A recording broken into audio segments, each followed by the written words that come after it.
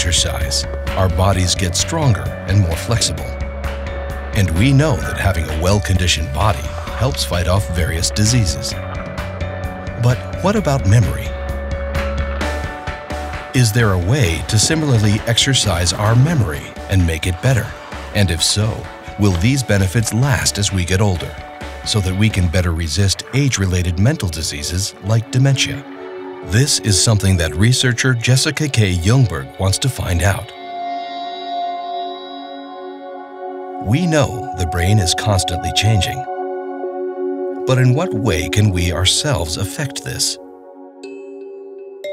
Jessica is focusing her research on people who use 2 languages in their daily lives.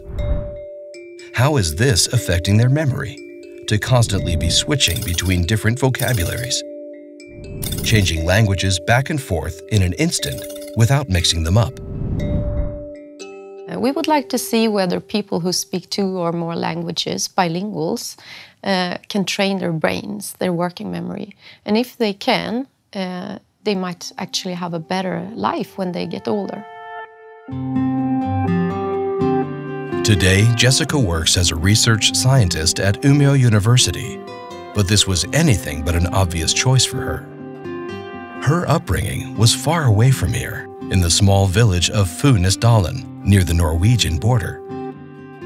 No one in Jessica's family has ever studied at university before, but it is clear early on that Jessica is both curious and loves challenges. For example, when a dance teacher moves to town, Jessica studies dance. And when a fencing teacher moves in, she learns fencing. I think I always felt like you can be whatever you like, and that the sky is the limit. After high school, Jessica takes the big step and begins studying at university, and the subject of psychology catches her attention. I always find people's behavior very interesting. I like to watch how people communicate and people's behavior in general. After studying in both Sweden and Great Britain, Jessica finally landed at Umeå University. And today, she leads a major study on the part of memory called working memory. We use working memory when we need to keep something in mind for a short period, like a telephone number. Working memory is also used when we multitask, doing several things at one time and quickly switching between them. To be able to focus entirely on the task which is most important at that moment and block out the other. Like switching between 2 different jobs,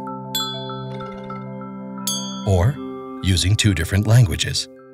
When bilinguals are changing their attention between 2 languages, you can think like they are stored in 2 libraries. So they are shifting their attention.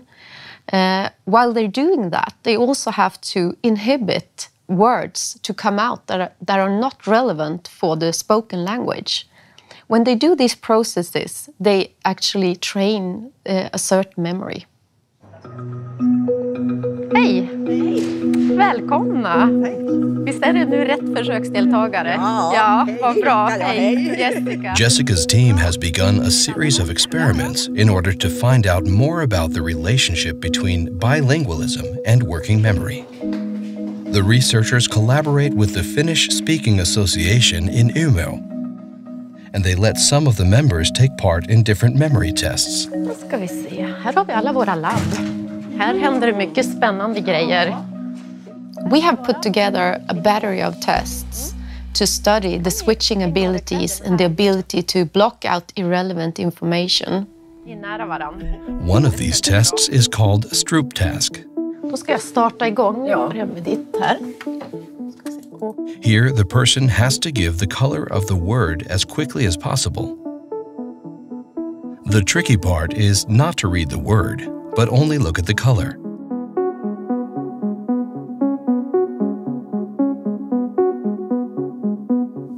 We expect that the bilingual participants would be better at the Stroop task in terms of having higher accuracy and be faster on the response times. These volunteers are people who use their bilingualism over their entire lives. Previously, Jessica studied a group of people who only used 2 languages in their working lives. And when they stopped working, they lost their memory advantage as well. We believe that the brain is similar to a muscle, so as long as you practice your second language, you will enhance your strength, but when you start living an inactive life, you lose it. This is one of the things Jessica is now trying to figure out with the new experiments.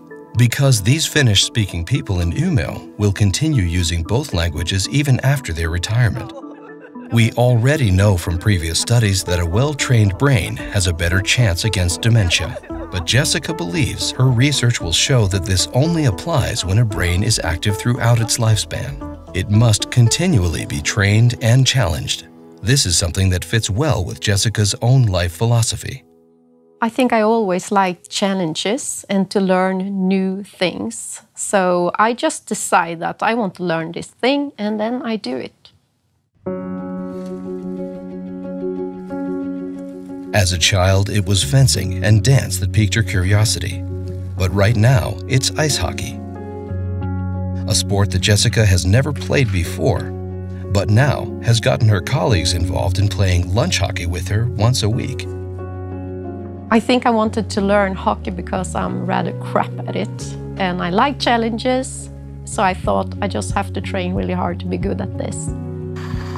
And training is equally important for the brain. Jessica believes that in the future, this new knowledge of how memory functions will reveal to us just how important it is to keep our brains in shape. I believe that when you get older, if you want to have good health, a good healthy brain and a healthy body, you just have to continue challenging yourself and keep on living an active life.